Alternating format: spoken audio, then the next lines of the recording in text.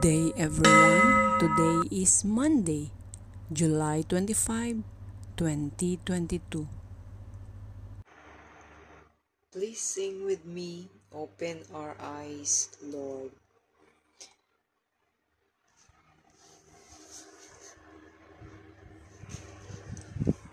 Open our eyes, Lord.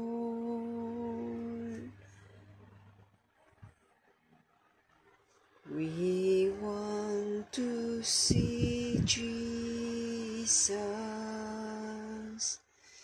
to reach out and touch Him, and say that we love Him. Open our ears, Lord, and help us to listen. Open our eyes, Lord. We want to see Jesus. Open our eyes, Lord. We want to see Jesus, to reach out and touch Him, and say that we love Him. Open our ears, Lord, and help us to listen. Open our eyes, Lord. We want to see Jesus.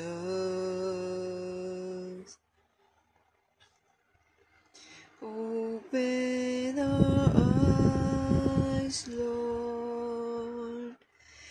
We want to see Jesus.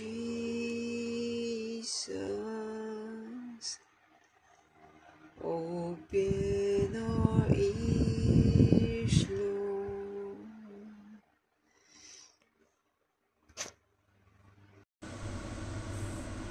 You will drink my chalice. A reading from the Holy Gospel according to Matthew, chapter 20, verses 20 to 28. At that time, the mother of the sons of Zebedee came up to Jesus with her sons, and kneeling before him, she asked him for something, and he said to her, "What do you want?" She said to him, "Command that these two sons of mine may sit, one at your right hand, one at your left, in your kingdom." But Jesus answered, "You don't know what you are asking. Are you able to drink the chalice that I am to drink?" They said to him, "We are able." He said to them, "You will drink my chalice, but to sit at my right hand and at my left is not mine to grant, but it is for those whom it has been prepared by my Father." And when the 10 heard it, they were indignant at the two brothers. But Jesus called them to him and said, "You know that the rulers of the Gentiles lord is over them, and their great men exercise authority over them. It shall not be so among you, but whoever would be great among you must be your servant, and whoever would be first among you must be your slave, even as the Son of Man came not to be served, but to serve, and to give his life as a ransom for many. This is the gospel of the Lord. Praise to you, O Lord Jesus Christ. In today's reflection, our Christian life and ministry are a treasure in an earthen vessel. They are full of trials and tribulations, but God's power is always at work in every believer to sustain and perfect this gift, making it to bear abundant fruit, despite the human limitations of those who possess it. Jesus called James alongside his brother John and made them part of his inner circle of apostles, despite their shortcomings.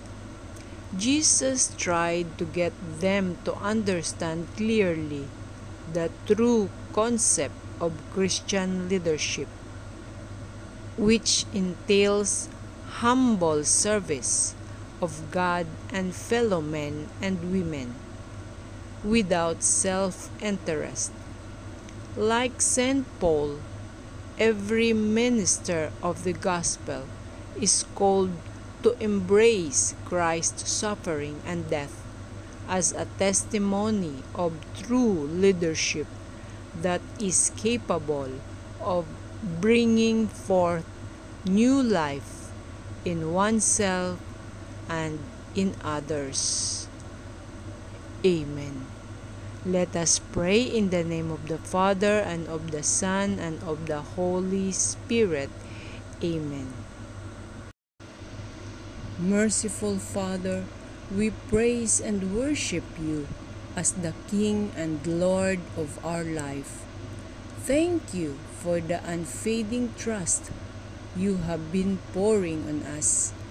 Father, be always at our side and be the King of our mind, heart, and soul, so that we will be filled with nothing except your light, peace, hope, and strength.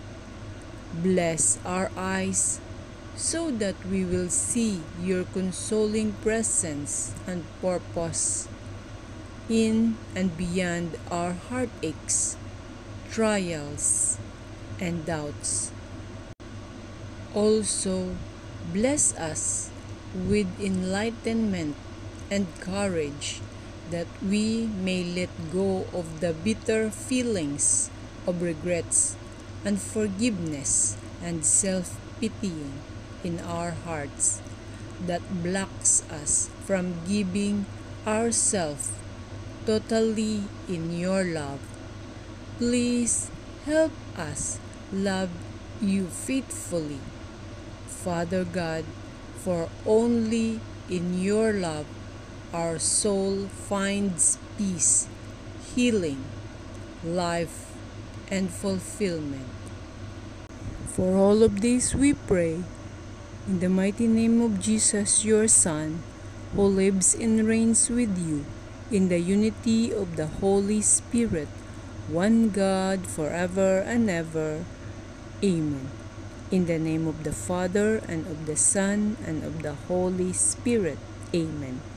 God bless everyone, and thank you. Happy Monday!